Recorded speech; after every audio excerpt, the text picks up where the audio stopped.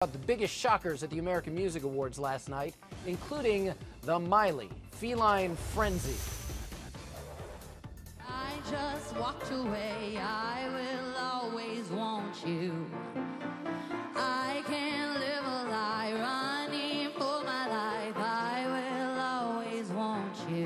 I'm sitting at home watching this performance with a giant cat on my couch and thinking maybe only Miley could outdo herself without getting naked, performing Wrecking Ball there. With a space kitten. How beautiful. Now the lyrics along with her. Now Billboard.com called this kitty the biggest star of the night. Is that right? Bigger than Miley? Bigger than Taylor Swift, Rihanna, and JT, Justin Timberlake? There were certainly lots of amazing moments last night. Pop culture expert Megan Meany is with me from meganmeany.com. All right. Okay. All right. Let's talk about the kitty here. I mean, look at this thing. I've been saying this all day. I think it should be on everybody's gift list. I want this for Hanukkah. A giant space hypnotic kitty that cries diamonds. I actually think this was pretty great of her to do. You do. I think it was a step in the right direction. Shocking only in that it was incredibly kooky. My kids walked into the room and thought it was an episode of Wonder Pets until they saw the chick in the bikini. I'd love to have been in the cat meeting when they were like, we gotta have the tiger cat behind her lip syncing. Yeah. Awesome. Yeah. But there, as you said, no twerking. I'll take the purring over the twerking. I'm okay with this direction for Miley. I actually thought, I didn't feel the feline thing, but I did feel the performance. I thought it was powerful and emotional. And a little bit tame for her. I actually, well, the AMAs typically are a little more tame than your other award shows. I think, you know, Miley may be working on the next of her 9 or however many lives, symbolism there. Gotcha. And maybe this is the impression she wants to leave us with before the award season break. You know, she won't perform again until the Grammys likely in February. I think it's a good call. She's gone a little too far this year. But people still don't understand what the heck this was all about. Oh, let's watch some more, shall we? Yes, we should. I never meant to start a war. I just wanted you to let me in. I guess I should have let you in. But don't you ever say I just walked away. I will always want you. Yeah. First of all, I think she sounds great, but you really can't turn away from a giant kitty, can you? Actor and comedian Anthony Anderson is with us from Hollywood. Anthony is host of the 2013 Soul Train Awards. They're going to air this Sunday night on Centric and BET. All right, Anthony, you watched it. The diamond tears, the kitty lip-syncing, the tongue, the Miley tongue at the whole end of the thing. I mean, this cat did everything but twerk. Anthony, I'm thinking that today people are thinking, Robin Thicke who? Well, they could be. But all I have to say is it's better to perform with the pussycat behind you than to perform with your pussycat out. Okay.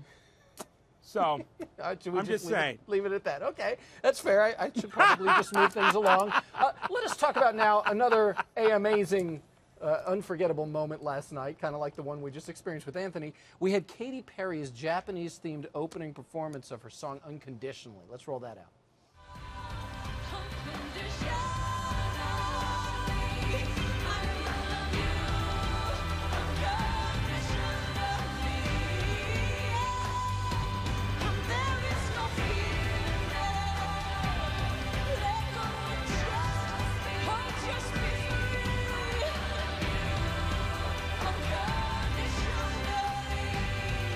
Okay, so I'm watching this and I'm thinking, wow, what a spectacle, great way to open things up. And then I start thinking, uh-oh, you know, in this age of political correctness, Katy dressed as a geisha, and now, as I kind of expected, she got slammed online by some people who called her a racist and culturally insensitive. In fact, one person tweeted, she nailed the traditionally ignorant costume of a white pop singer.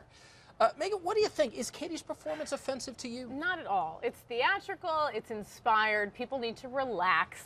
Whenever you appropriate another culture, you're bound to ruffle some feathers, or in this case, wrinkle a kimono. So I expected this, but I think people are being too hard on her. It's colorful Katy. Remember when Gwen Stefani had her Japanese backup singers and, you know, very influenced by the culture? I don't remember people complaining too much then. No. She's got a legion of Japanese fans. She just was touring there. She apparently had a Japanese family stay with her and her family at some point. I don't think there was anything offensive here. Yeah, and to your point, there was a big debate on NewYorkPost.com that I noticed today, and a guy named Will presumably it was a guy, he posted this: Madonna did it at the Grammys years ago, and no one said anything. Right. Fast forward 14, 15 years, and now it's offensive.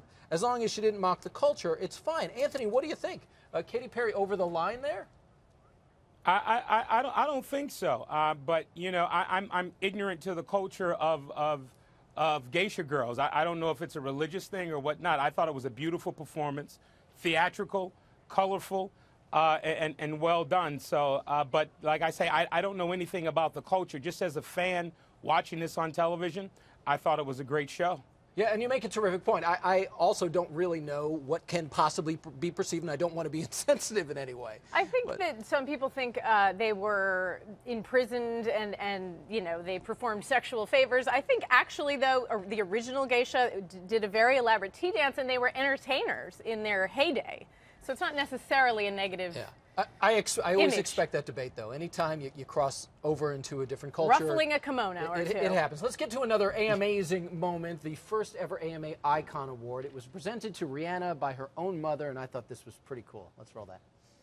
I'm so blessed to be a part of this historic moment, and I just want to say I'm proud to present to you the first ever AMA Iconic Award. Thank you.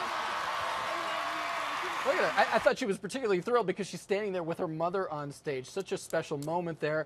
Of course, again, you have people pushing back on this one because she's only 25 years old, and the Icon Award's kind of like a Lifetime Achievement Award. I think those people need to relax. But, Anthony, what do you think? An Icon Award at 25, is that too young, or does it really matter? I don't think it matters. I mean, people should look up the definition of icon.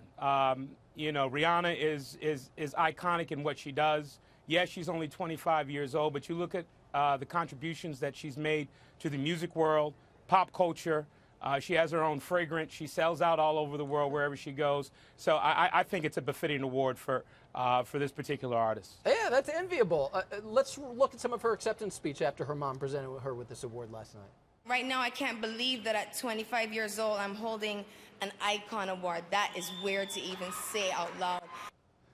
She actually seems surprised, which is interesting. Are you surprised by this at all? Well, and she seems a little young, and I think when I first hear Icon, I do sort of feel like I want it to be somebody a little bit older, but this is legit. I mean, there was not one song they played in the recap that I don't love. She's got a bunch of Grammys. She's got 33 million Twitter followers. They say that she's tied Elvis and Mariah with her track record. That's pretty impressive.